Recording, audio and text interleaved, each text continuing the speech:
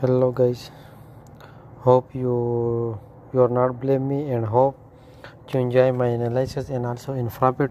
So guys, don't blame me because what I say 1813 in the video, then I said also 1817. Now we have one support. Okay, confirm TP. Now I say also same before I say 1829. So you can see 1829 and buy, then I say 1829 then sell. Okay, so also now I confirm TP 1840, but what I say in the video, I say 1824.21, maybe, yeah, no, 1824.28. if green candle again H4 close on that horizontal line, so we are safe for Y 1840 or sell with blind eyes with more profit and further level 1812, 1805, 1802, 1792 now last. Okay, 1792. Okay, this is last after this one, so I don't see more sell. Okay, I say strong buy, so that's why I put strong buy and 1793. You can see 0.70 lot. Before I put 50 lot, and also now now I am in profit, so I put on this all trade. Okay, and this all trade I put TP 1817 because I know this is retracement, and also this H4 on scalp sell. Okay, so don't blame me because also I say 1829 sell from there. Okay, first I say until not hit 1824 confirm 1829 with little risk, then sell 1829 or 1824. so those they sell at 1824, so I know that time it's hit 1820 TP, then again going off 1829, and now you can see before it's hit 1820 again, then going up for 1827 retest, now down. So then I see 1817, 1812 or further anyone you can buy from there. Okay, so now I close my trade on 1817 TP, then I am waiting for only one I hold. Okay, and then I am waiting for my further Y limit of on 1805, 1802, 1792 and hold until 1820, 1840 or 1845. until not touch, don't sell for short same like this. Okay, okay, now in Hindi. Okay भाई लोग, जैसे मैंने आप लोगों को बताया था कि 1829 कन्फर्म है, मेरे को ब्लेम नहीं करो क्योंकि मैं आप लोगों को सेल का ट्रेड या बाय का ट्रेड तभी बताता हूँ जब कन्फर्म कर लेता हूँ, तो ठीक है। तो अभी मैंने पहले कन्फर्म किया था 1829, 1824, तो आप लोगों ने देखा क्या था कि 1824 को जब हिट कर लिया, मैं बोला जब तक हिट ना करे बाय करो। 20 से ये कब कितनी बार मार्केट गिरा था, आप लोग बोला सेल करो, मैंने बोला नहीं सेल नहीं करो, बाय करो जब तक 24 को हिट नहीं करे कन्फर्म है, और 1829 लिटिल रिस्क के साथ है।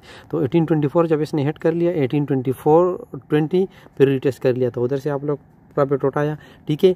फिर जब इसने 1829 को हिट कर लिया, तो मैंने आप लोग को बोला कि डेली कैंडल 1827.42 का हॉरिजॉन्टल लाइन पे स्काल पे आ जाएगा, तो फुल बॉय पॉसिबल है, और 1824.28 का H4 कैंडल, तो ये H4 स्काल पे है, फुल बॉय कभी भी हो सकते हैं पॉसिबल है, और जो कि मेरे को पता है कि रिटेस्ट लास्ट इसका 1792 है, ठीक है। 1802, 1805, 1813 मैंने आप लोगों को बाय एलिमेंट बताया है, तो मैं भी फर्दर उधर से होल्ड कर रहा हूँ, लेकिन अभी मैं 1817 इस पे टीपी लगा लूँगा, और 1817 पे मैं इस बाय से निकल जाऊँगा। जो ट्रेड मैंने 1808 फर्दर 1809 बाय लिमिट के साथ 1805, 1814, 1818, 1816 पे किया है, ठीक है। और 1816 का या इसमें से कोई भी मैं होल्ड करूंगा अपने टीपी 1840 के लिए, या मेरा फर्दर 1803, 1793 बाय लिमिट ओपन होगा। लेकिन जब तक मेरा टीपी 1840 हिट नहीं होगा कन्फर्म, 1845 लिटिल रिस्क पर 1845 पे मैं शॉर्ट सेल लिमिट आप लोगों को बाद में दिखाऊंगा अगर कन्फर्मेशन मिला तो, ठीक है। अभी हमारे पास बाय है 1845, 1840, और ये लिटल पिप से हो गया 1870 से 92, और वो लाएंगे तो हम बाई करेंगे, इधर से सेल नहीं करेंगे, ठीक है।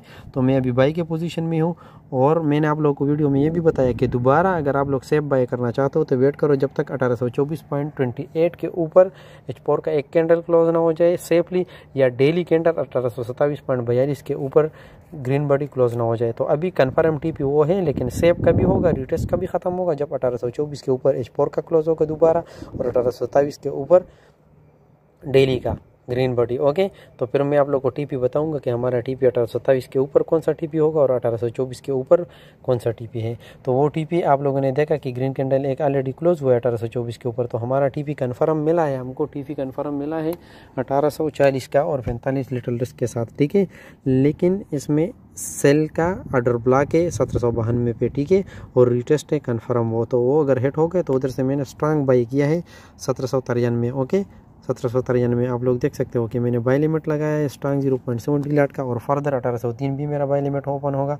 और मैं ये पूरा ट्रेड जो है इसमें अभी टीपी लगाऊंगा, क्योंकि मैं इसको मिडल में किया, तो ये मैं 17 पे 18 16 पे सेफली निकल जाऊंगा इस ट्रेड से। ओके, वीडियो बड़ा होगा, मैं सब पे ऐसा ही बाय टीपी लगा लूँगा, इससे आउट हो जाऊंगा और इसमें से 1 या 2 होल्ड करूंगा उस टीपी के लिए।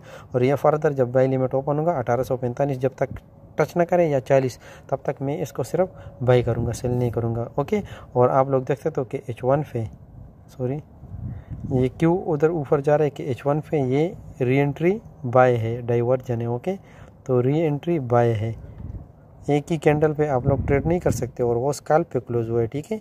तो H4 स्कैल्प पे क्लोज हुआ है, फॉल बैक पॉसिबल है। ओके, तो ये H4 पुल बैक कर सकते हैं या उस लेवल को टच करके न्यू M4 या टुमारो डेली कैंडल ऊपर जा सकते हैं वापस। ओके, तो ये फुल बैक या भी 1817-16 टीपी को हिट कर सकते हैं, और जब H4 1792 को टच करे तो फिर हमारा टीपी 1845 और 1840 कन्फर्म है। लेकिन इधर से बाय जोन है, ठीक है, 1808 से 1845 तक बहुत बड़ा चक्कर है बाय का, 1792 लास्ट है। ओके, तो 1792 के नीचे SL लगा और OTP होल्ड करो वही, ठीक है। और या इधर से भी ये जा सकता है, तो मैं इधर से कुछ ट्रेड होल्ड करूंगा और कुछ उधर से फिर बाय करूँगा। इधर से जब बाय लिमिट ओपन हो जाए, जब तक 40 हिट ना हो जाए कन्फर्म मैं गारंटी तो वो हिट होगा। और 1845 सेल नहीं करो, ठीक है, इस एरिया में सेल नहीं करो। Bye guys.